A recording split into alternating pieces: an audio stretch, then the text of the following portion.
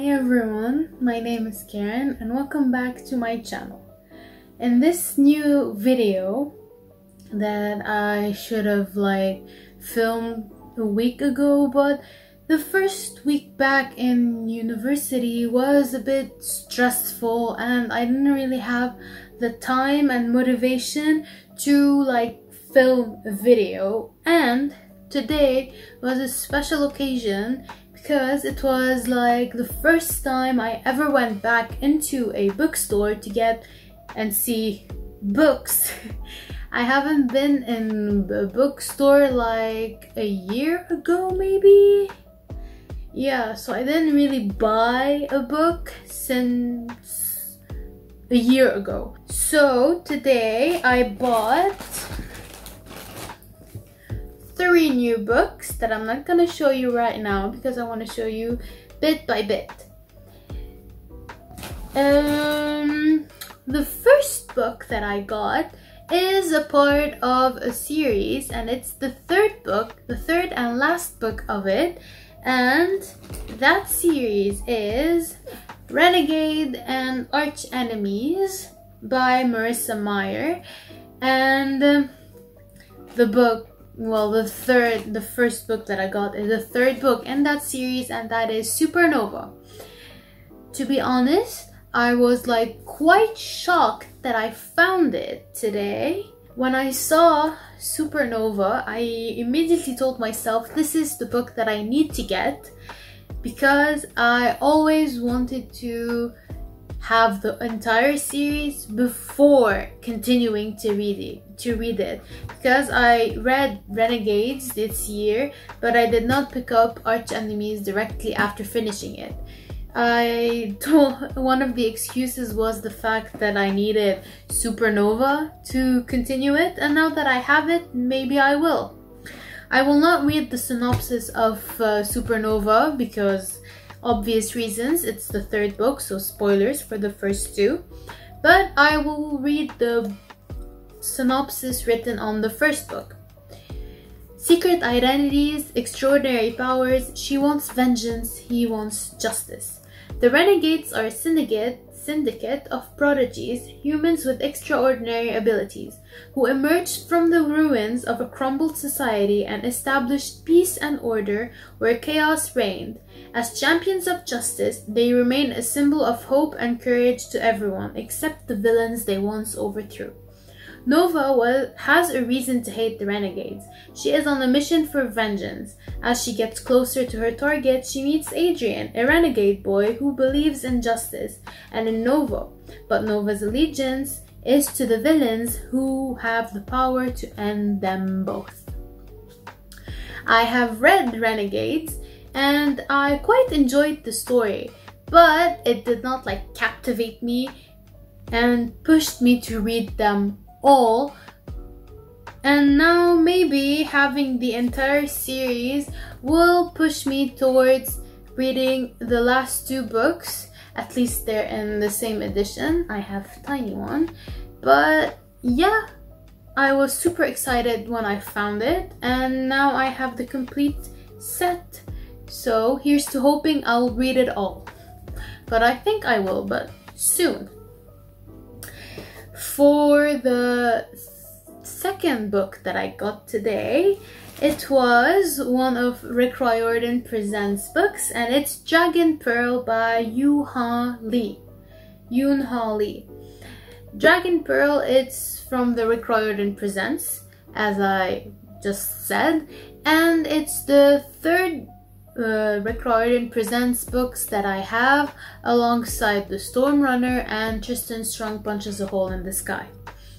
This one, it's quite a short book. I expected it to be bigger. Anyway, this book, as in all the Rick Riordan Presents, it's about a different type of mythology. In this one, it's about Korean mythology, if I'm correct. And because I don't really know what's in this book, I'm just gonna read the synopsis in the back. I'll give you my impression of this book after reading the synopsis, if I'm gonna like it and enjoy it or not. 13-year-old Min comes from a long line of fox spirits, but you'd never know it by looking at her.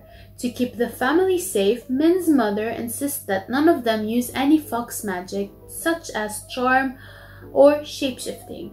They must appear human at all time. Min would like nothing more than to escape Jinju, her neglected, dust-ridden and impoverished planet. She's counting the days until she can follow her older brother, Jun, into the Space Forces and see more of the 1,000 worlds. When word arrives that John is suspected of leaving his post to go in search of the Dragon Pearl, Min knows that something is wrong. She decides to run away to find him and clear his name.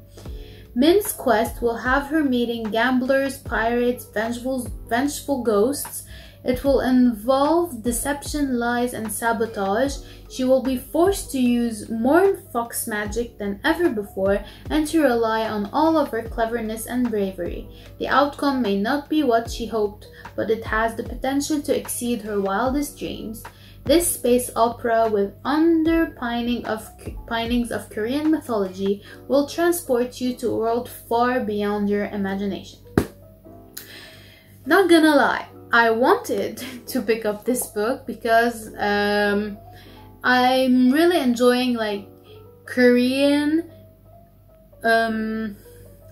art and like TV shows, and mostly TV shows. I don't really listen to Korean music, but maybe I'll give it a shot someday.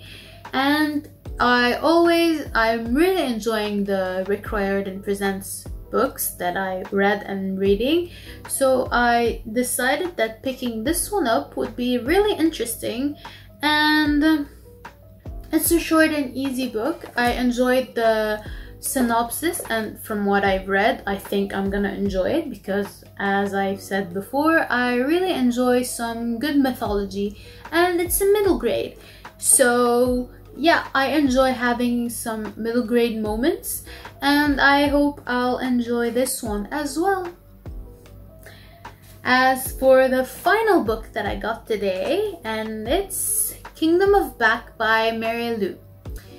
Mary Lou, I know her by name. I have yet to read one of her books. I have 2 books on my shelves. It's Warcross and Wildcard.